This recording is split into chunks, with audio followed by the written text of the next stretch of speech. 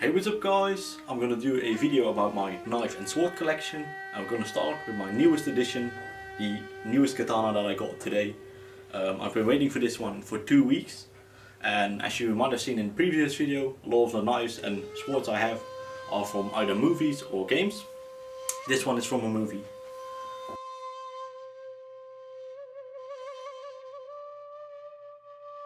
This one is from the movie Sucker Punch, which I thought it had a really cool katana in it, a nice ladder handle, but the really nice thing about this one is the blade. I'm not sure how you will be able to see that on video, but I will be taking some pictures of this one as well with my camera. But it's got some really nice etching and detailing on the blade. It's got some grease on it, as you can see, so I need to spread it out a little even more. That's so that you can get it out of the handle really easy. On the handguard itself, it's got some really nice detailing as well. I'll be taking pictures of that as well. And as I said, the handle feels really good. Oh, it does give off a bit of grease. But yeah, the weight and balance of this thing is wonderful. It's super light.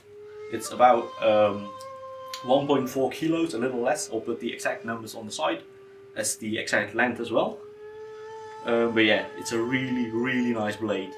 As you can see on the back side, it's really thick, but it gets quite sharp on the near. It's not sharpened at the moment because you're not allowed to have them sharp if you don't have the license for it, which I don't.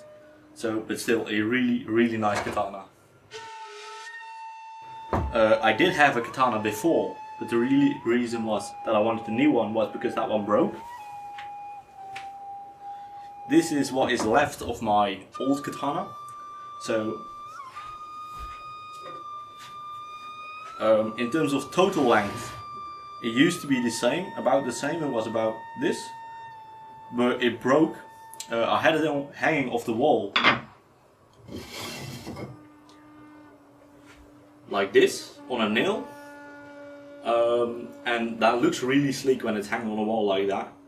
But because it's balancing like that and that wall is right next to a door, it got knocked off. It fell, but due to the handguard sticking out, it fell and it snapped basically inside the handle. Now, traditionally katanas are made of high carbon steel, which is the reason why it could break this easily, because high carbon steel is very hard and easy to keep sharp, but it's also very brittle. Like for example, other things made of carbon fiber is really brittle as well, it breaks really easily. And then there was another thing that made this katana really weak, and that was the sense that usually you've got the blade, which is basically a slab of steel, and you hammer down the blade, the end of the blade, and you hammer it down to make a thin pin that goes inside the handle.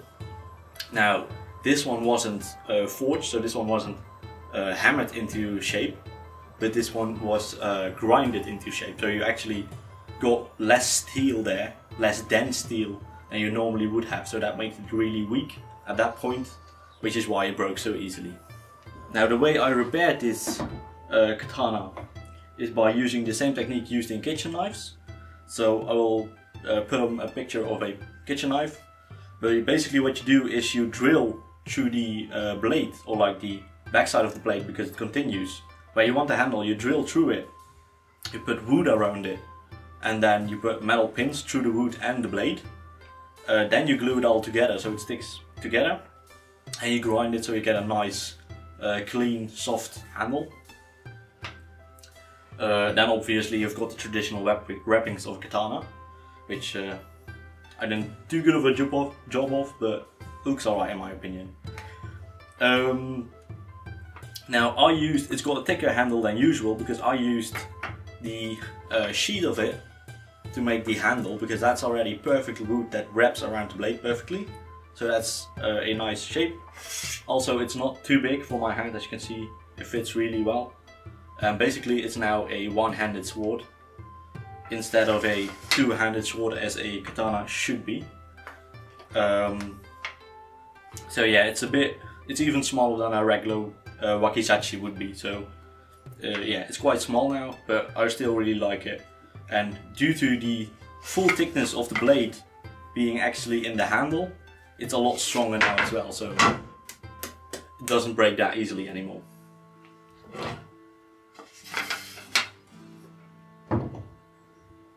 So continuing the theme of Japanese themed weapons like the katanas,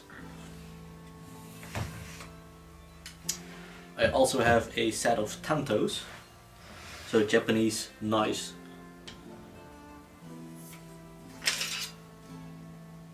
These I got from my sister on my 15th birthday, and they are really nice. Nice detailing on the hand guards, of course, and on the handles itself.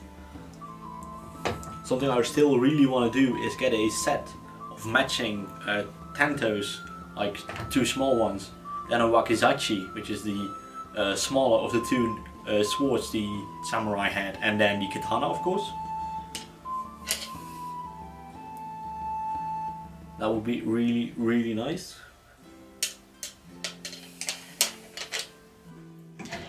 Now here's a regular army knife, of course, a M9 bayonet from the United States.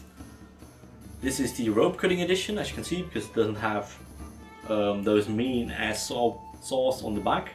I still plan on getting that one, and as I said, it's a bayonet, so you can fix this to your weapon. And this is the American mounting mechanism, of course, so yeah, you could actually really fix this to like an M4. Now a nice thing, of course, about bayonets is that you can use them as a tool as well. Let me actually show you. As a wire cutter, for example, you've got this part here, which is a rough cut. You can put it on your handle and then use it as a wire cutter. I'm not sure if you can see that, but it's open there. You've got a wire cutter, really nice.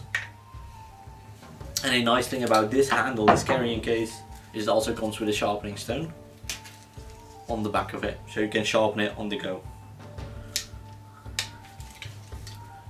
You can put something in here, or you can even take this satchel off if you want. Really nice and easy. Obviously this one clips to your belt, and you can take the entire knife off and the guard off your belt really easily.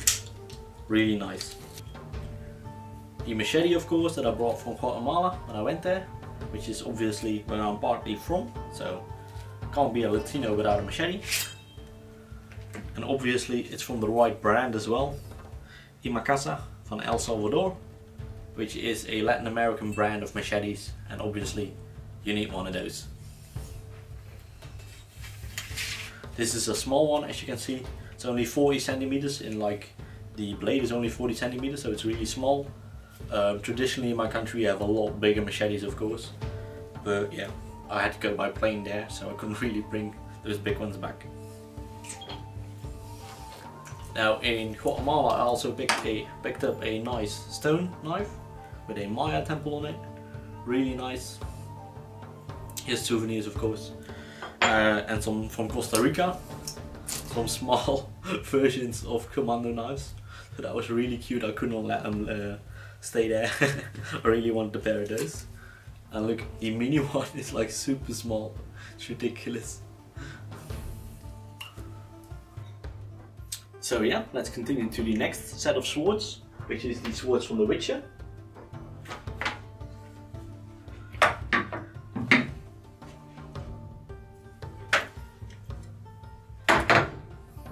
I get my necklace off.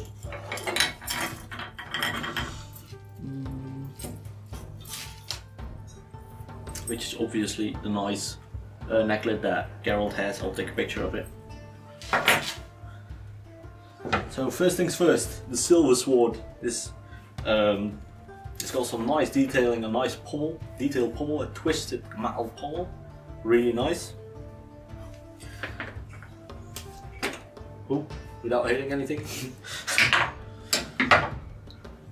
So the really nice thing about this blade for me is the 3 lines going across it. It's really nice. I'm not sure if the camera will pick that up. That looks really sick, having those 3 shit, I forgot what they're called in English, but it looks so good to have that up. You do get fingerprints really easily on this sword though. It's a 2-handed weapon. It's a lot longer than the katana.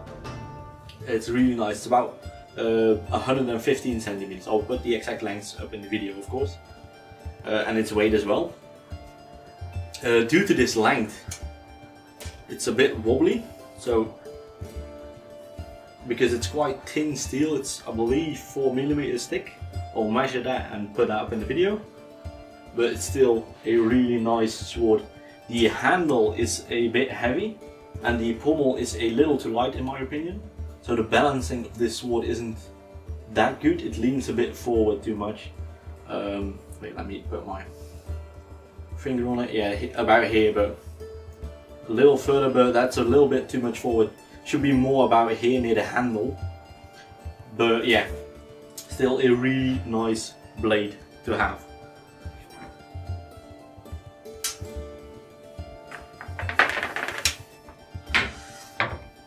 And then obviously The Witcher has two swords. It also has a steel sword as well. It's got a nice curved steel, so that they twisted this metal here for the handguard. I really love the detailing on that.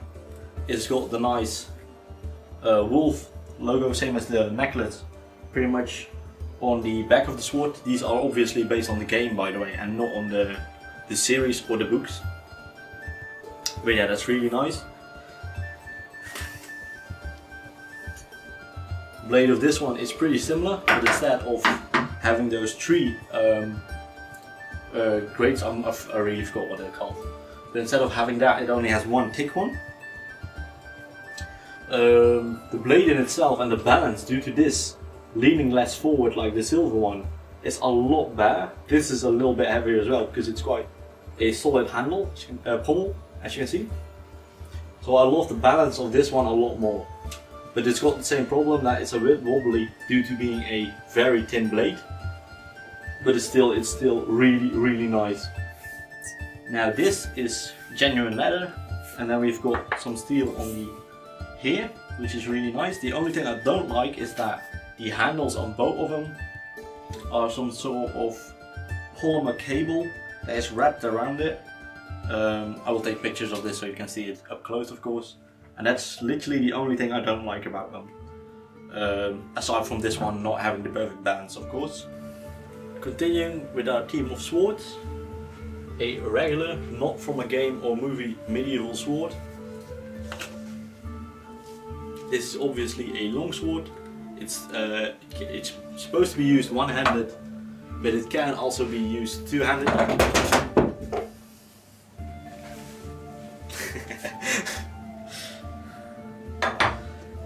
It can also be used like with a second hand as assist. The balance of this is really nice.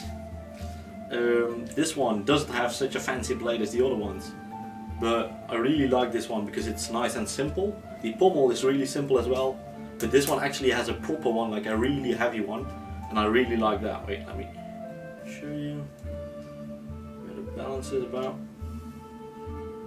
So about there. But yeah, I really like this one. Nice leather handle, some detailing on it, but nothing too fancy, so that's nice. Nice and simple, you know. Now from France, I've got one of these souvenir Laguiole knives.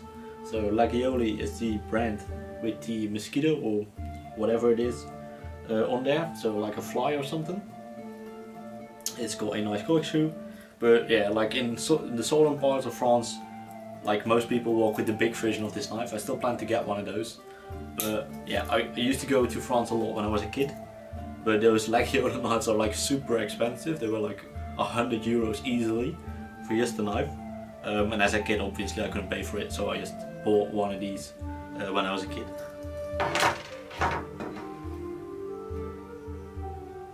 Now, a nice knife from Opinel, which I got from my mom, which is also a very well-known knife brand.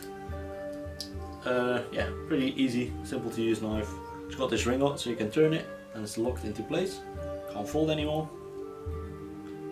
You turn it with the open side towards you, and then you can fold again. Really nice. A lot of people carry these. Yeah, if they need a knife just as a tool. Where would I be without a trusty pocket knife? So obviously got one of those as well. Really nice. This one I actually got from a former neighbor of ours, which was a hunter, so I'm really grateful for this knife. To me it means a lot. So it's not that special of a pocket knife, but yeah, to me it means a lot. And then the knife I use for all my unboxings, which is my flip knife. Really nice. Not that special, it's just cold steel. It's a knife from China, but it does the job. It's sharp, it flips out, you can flip it up really easily. And so yeah, it's really nice for that. I use it for unboxings.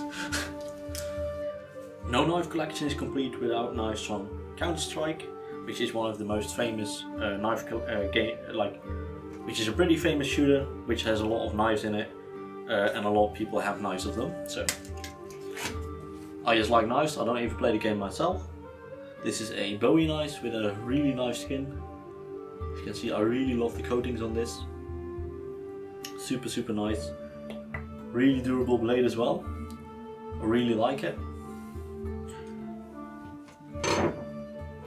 And then we've got a couple of karambits, of course.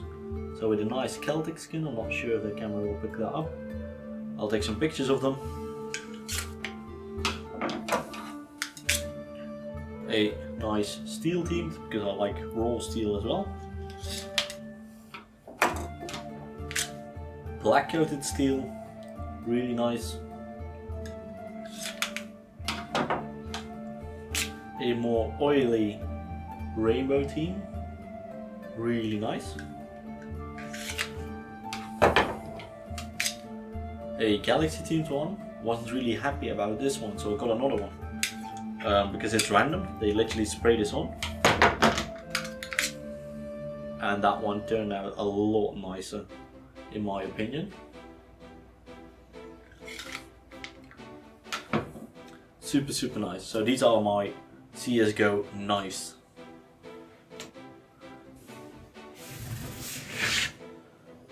I've done one before in a PlayStation build. If you see the video of that one, you already know this one. But it's got a knife in it, it's got a replica, a mini replica of a purple blade in there. Really nice edged blade and really nice detailing on both sides. It's ridiculous. And obviously, as I showed in that build, we have the full size purple blade replica, which also got that really nice edged blade. Yeah, really nice detailing. I'll be taking pictures of this. This thing is about as heavy as my longsword, due to it being quite thick steel. It's ridiculous how heavy this thing is.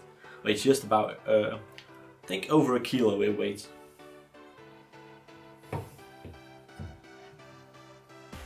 So, last but not least, one of the knives I have is from Lord of the Rings, which is the knife of Aragorn, which is a really nice knife, obviously edged as well, as you can see on both sides.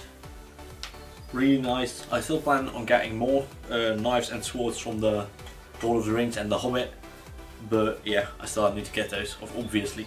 I only have one of them at the moment. So yeah, that's pretty much my knife and sword collection video. I hope you enjoyed it. I'll be adding more swords and knives in the future, of course. So when I've got a lot more than I have now, I'll do an update video.